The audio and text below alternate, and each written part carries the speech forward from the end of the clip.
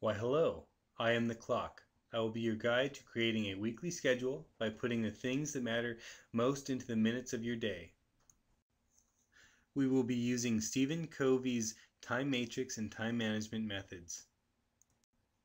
Please consider, what is one thing you can start doing that would make a terrific impact on your life? This is the kind of thinking you will be doing in the Roles and Goals worksheets. Putting first things first is a matter of applying your personal mission to the moment, letting your moral compass empower your weekly planning and preparation. So, where do you spend most of your time? Let's look at the time matrix Covey uses to categorize activities.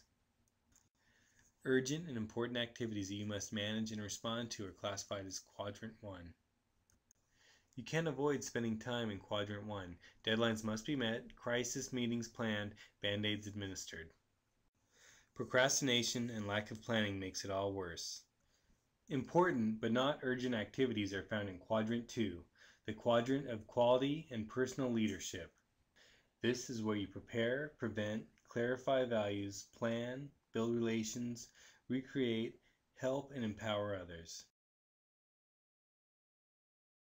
Quadrant 2 includes taking better care of yourself, professional development, learning, reading, self-examination, improving communication, judgment making, vision, creativity, innovation, being an agent for change, helping others find their voice, and worship. Unimportant but urgent activities are found in Quadrant 3, and unimportant, non-urgent activities are classified in Quadrant 4. Recognize where you're spending your time or spinning your wheels.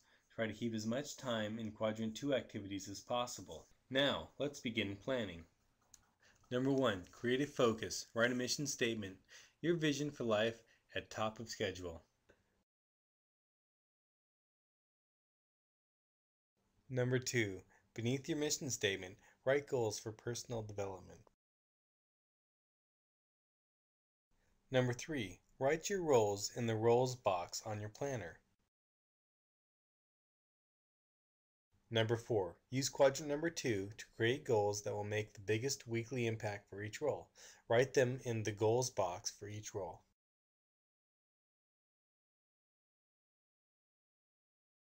Number 5. Schedule quadrant 2 priority goals and activities under daily priorities and/or set specific time.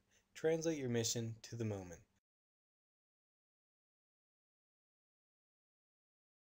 Number 6. Schedule other activities. It may help to determine which quadrant they fall in. Perhaps eliminate some Quadrant 3 or Quadrant 4 activities.